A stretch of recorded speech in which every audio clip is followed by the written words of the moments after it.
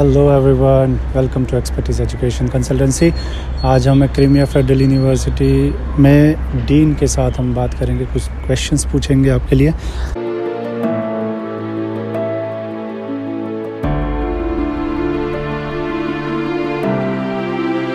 Hello, nice to meet you and thank you very much for showing us the campus. It was very nice and it's a great campus, great hostel, everything. So I just wanted to ask you a few questions, like how are the Indian students? Do you like them? They are good? Yes, Indian students is very good. Many years I work teacher and many years I study with our Indian students biology and our teacher other subject.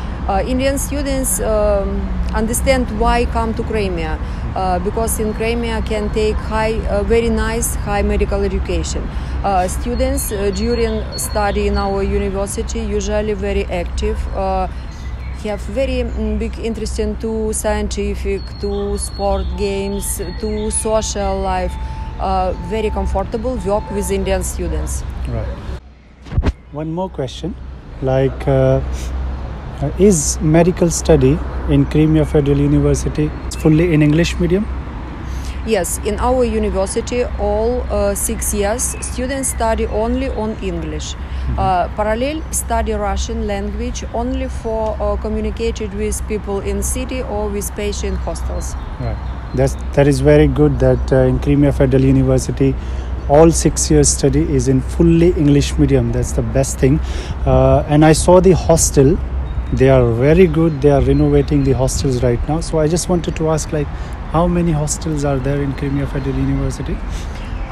Total in Crimea Federal University many hostels, but in Medical Academy of Crimea Federal University we have 6 hostels, and more of this hostel, this is especially for international medical students. Right.